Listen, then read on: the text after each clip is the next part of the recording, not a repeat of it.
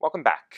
So let's see where we left off. So at this point, we know that you can use binary numbers, only zeros and ones, to represent numbers, positive and negative, and floating point numbers.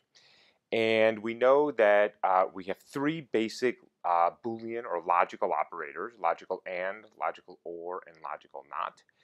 And I showed you using transistors, two in series for an AND gate, two in parallel for an OR gate, and a single transistor and a resistor for a NOT gate, how I can physically build these logical Boolean operators and, or, and not.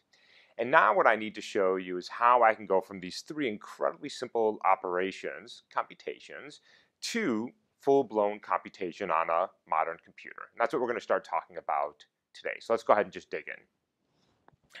So let me start by defining a circuit. So a circuit is a collection of logical gates. You know what a gate is. That's simply an instantiation of and, or, and not using the transistors. But you know, this again is the power of abstraction. So at this point, I'm going to just start calling them gates. I don't have to worry anymore that they're built from multiple in series, in parallel, resistors, transistors. Doesn't matter. They're just gates. They are operations that do and, or, and not. Okay, so a circuit is a collection of logical gates that transforms a set of binary inputs into a set of binary outputs. It's just a function.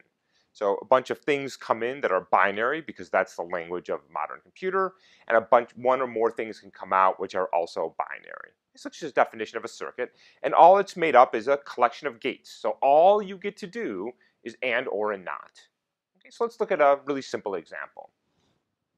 So this is not a meaningful computation. I'm not computing anything that's meaningful. I just want to show you an example of a circuit, and then of course we'll get into meaningful computation in a little bit, and then how we build these circuits. But I just want you to see what a circuit would look like. So typically in a circuit, the input is on the left. I have two inputs here, A and B. This can be a 0 or a 1. This can be a 0 or 1. I have two outputs, C and D. Of course, these have to be 0 or 1s because they are the output of pushing binary inputs through a series of gates. And here are my gates. So here's an OR gate. Remember the shape of the OR gate? It's got that sort of funny rounded back and a plus sign in the middle, just to remember it's an OR. Here's an AND gate with a little dot, and I have a NOT gate right there and a NOT gate right here. So let's see what's happening here. So let's see. This output is the result of what? A is coming into this OR gate. B is coming in, and notice that little white dot right there. That tells me I'm going to take this input and I'm going to bifurcate it. I'm going to bring it up here into this OR gate, but I'm also going to carry it through into this NOT and eventually into this AND. So that little dot tells me that the same signal goes in two different directions. So whatever B is, it comes up here, and out of here comes what? A or B. So the output C is simply the result of A or B. Not meaningful, it doesn't mean anything right now, but let's not worry about it. I'm just trying to show you what a circuit looks like.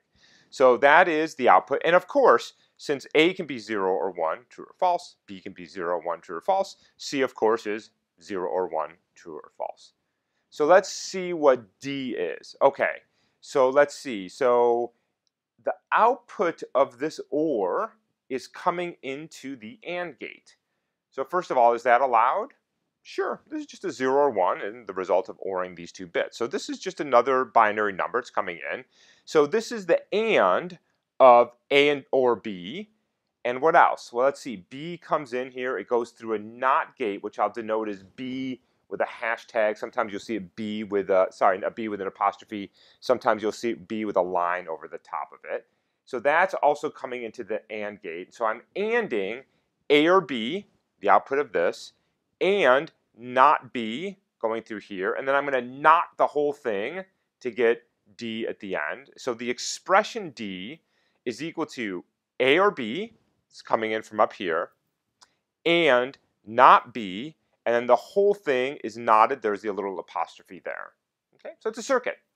What is a circuit? It's a collection of gates, or not and, that's all I can do, that takes a series of binary inputs, one or more, and outputs a series, one or more, of binary outputs. That's a circuit.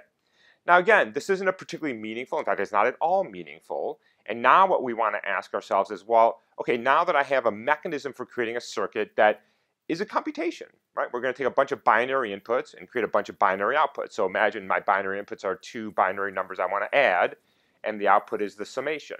Or my input is two things I want to compare if they're equal, and my output is true or false. And so the nature of computation is going to happen by pushing inputs, A and B, C and D, whatever that is on the left-hand side, through a series of gates and or a NOT to get a series of outputs, which hopefully are going to be meaningfully computations. Okay, so what we're going to do next is we're going to show how do you actually build meaningful computation now that we know what a circuit is and how we build a circuit from gates. So that's the end for now, and we'll pick it up in a few minutes.